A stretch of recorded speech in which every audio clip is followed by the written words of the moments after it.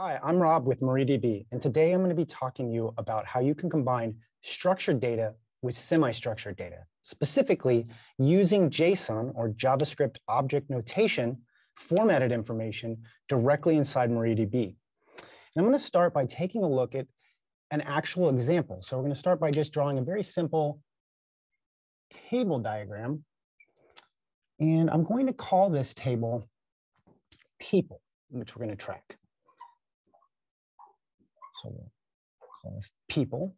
And inside this table, I want to store an ID for the person, a name for that person, and I also want to store contact information, which is going to change depending on the person. So depending on if Rob, for instance, or Tracy, you may want to store different kinds of information within your table. And so we're going to look at the concept of using semi-structured data or flexible information within your table. Now, the data types in this table, we can imagine, are going to be integer for the ID.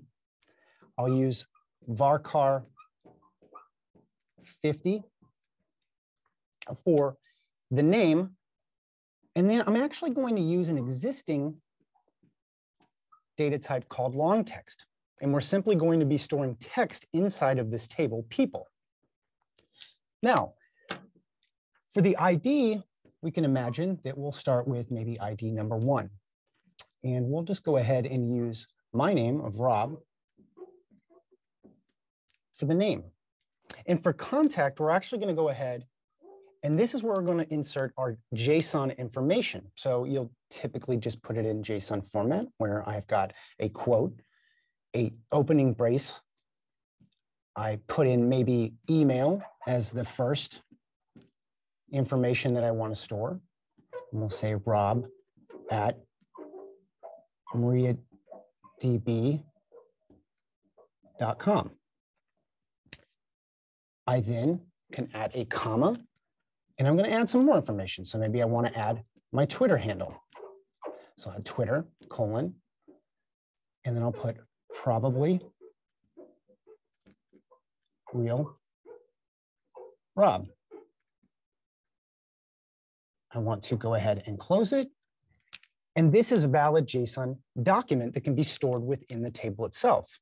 Now you may be wondering, how exactly does the table within MariaDB know that you're storing JSON information? And this all comes down to something called JSON underscore valid.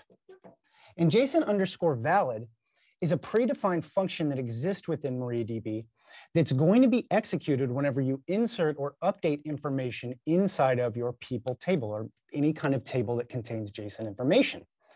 It simply will take the JSON information into this function, and it's going to function as a check constraint.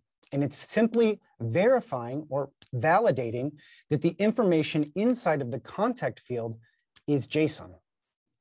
And that's it. That's all there is to using JSON within MariaDB. Thank you. Before I go, I'd like to mention the MariaDB Developer Hub. This is where you can find more examples like what I have here today, and you can dive deeper into not only features and functionality like JSON, but other things that you can do within MariaDB. You can go to the Developer Hub at mariadb.com/developers.